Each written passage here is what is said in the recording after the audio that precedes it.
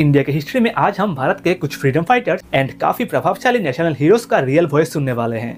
मेरी तो आशा ये है, ईश्वर से प्रार्थना ये है कि हिंदुस्तान ऐसा बने कि जिससे सारी दुनिया कहे कि अगर आज़ाद बनना है तो हिंदुस्तान के जैसे आज़ाद बनो।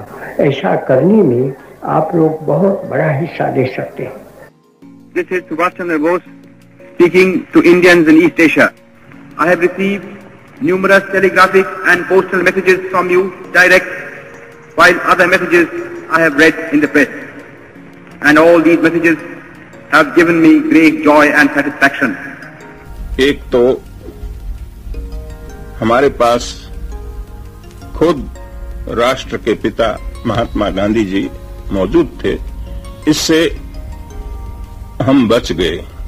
आप देखे मलाया, वहां भी फिसाद हो रही है, इंडो चाइना वहां भी फिसाद हो रही है, और देखे ब्रह्मदेश हमारे पास, हमारे साथ साथ उनको आजादी मिल गई, उसकी क्या हालत है, बड़ी चिंताजनक हालत है।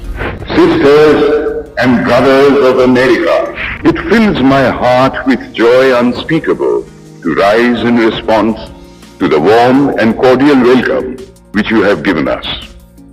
I thank you in the name of the most ancient order of monks in the world. Family that prays together stays together. And if you stay together, you will love one another as God loves each one of you. Our difficulty is not with regard to the ultimate. Our difficulty is with regard to the beginning. Mr. Chairman, therefore, I like a strong, united center.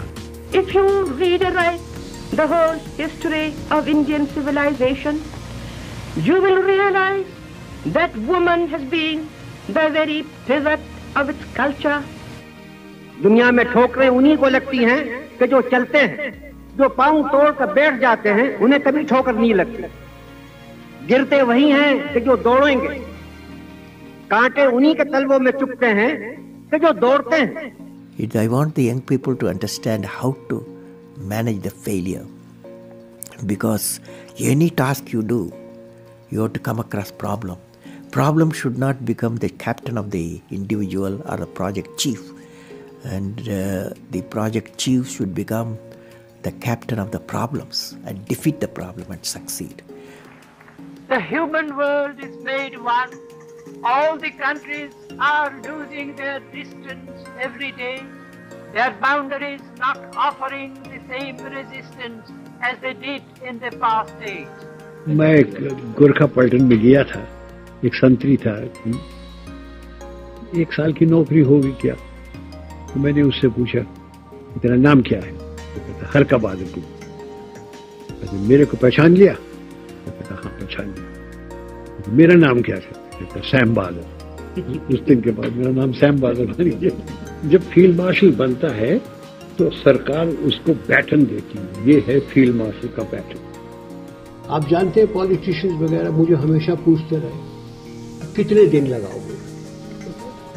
East Pakistan France की जितना बड़ा है कि एक तरफ से चलना शुरू करो, दूसरी तरफ जाओ तो 1 महीना लग जाता। मुझे तो लड़ के जाना, मुझे 1 महीना 1.5 महीना लग जाएगा। जब मैंने 13 दिन में खत्म किया तो मुझे मिसेस गांधी पूछती कि Sam, you said you will do it in 1.5 months, why in 13 days? तो मैंने कहा जो मैं कह देता कि 13 दिन और फिर 14 दिन लग जाते तो आप मेरे पीछे पड़ जाते। तो आज की वीडियो में बस इतना ही। मैं मिलता हूँ आपसे अगले वीडियो के साथ जल्दी ही, तब तक के लिए बाय।